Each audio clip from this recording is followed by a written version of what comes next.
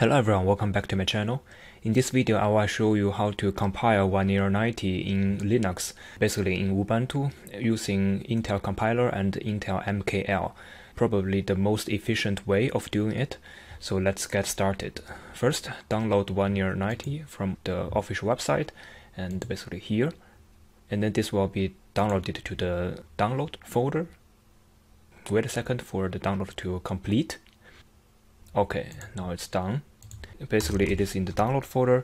We copy it into the folder that we want to put it. So basically, copy, download Wannier90. Yeah, this is a compiled file to the current folder. And then we decompress the file using this line of code here, tar-cxvf Wannier90.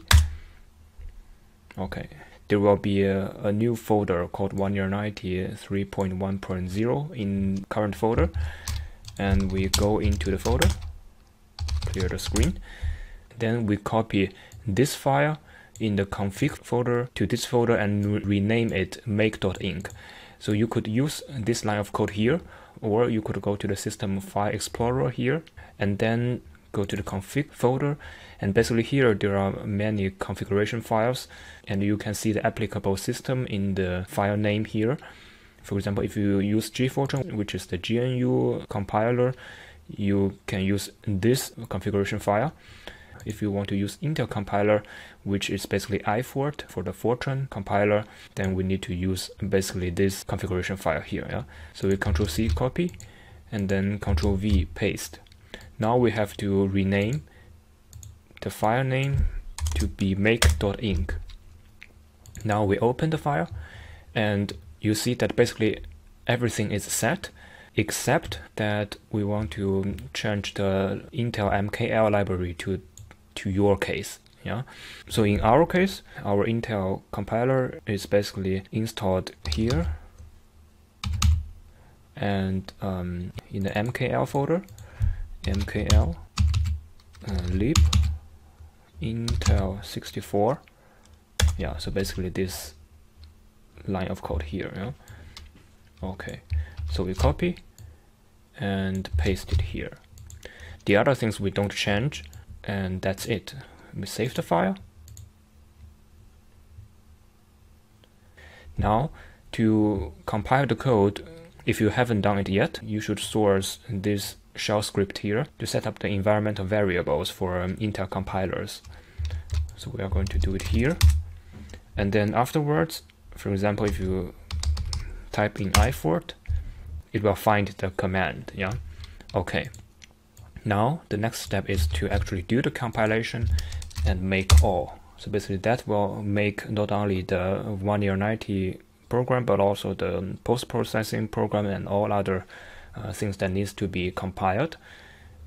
This should usually be quite quick because Wannier90 is a small program. Yeah, so we just wait a little bit. Okay, so now the compilation is completed. There's no warning, no error, so everything is fine. And then the next step would be to do some test.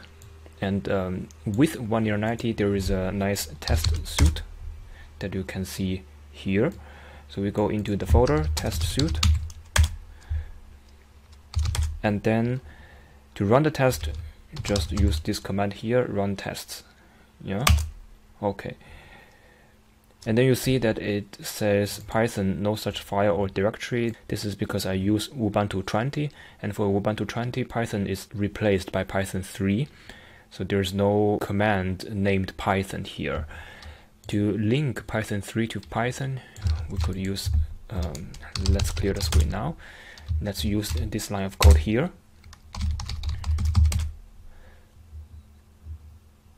Now if you type in Python, it will link you to Python 3, yeah?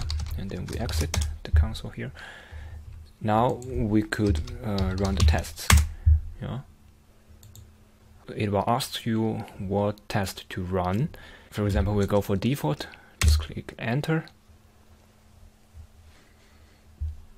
And now you see that it starts the tests and everything should pass.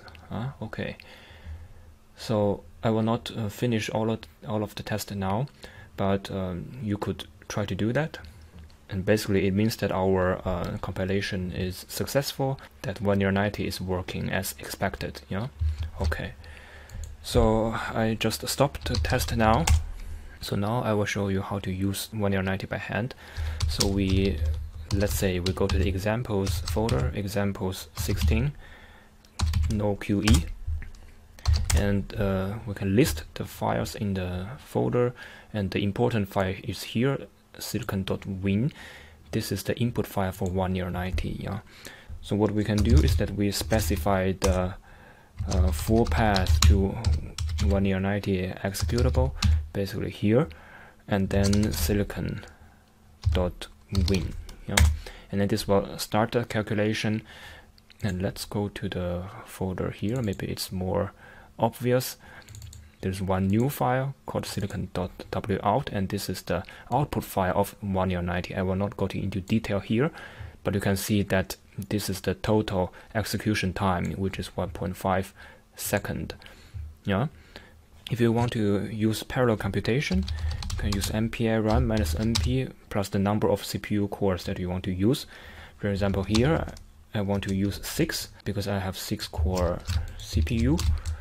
And then we do the same calculation again, and go to and open the output file, scroll down to the bottom, find the total execution time. That is only 0.391 seconds. Yeah, much faster than the single core one. Yeah. I have run several tests on this example from 1 core to 12 cores, and you see that when the number of cores increases, total execution time decreases, the efficiency increases, but if you go more than the number of cores, the execution time will increase. Yeah. Okay, so basically in this video I have shown you how to compile Wannier90 in Linux using Intel compiler and Intel MKL. This is very simple, and we have achieved quite high efficiency with this compilation. We have also done automatic test to make sure that the compilation works as expected, and I also briefly show you how to do calculations and these benchmarks. So this is for Linux. If you are working on Windows, it is actually easier, that you don't have to do the compilation yourself. You just go to my GitHub and download the pre-compiled version, and it will work on your system. I will cover that in the next video. Thank you for watching, and I hope to see you next time.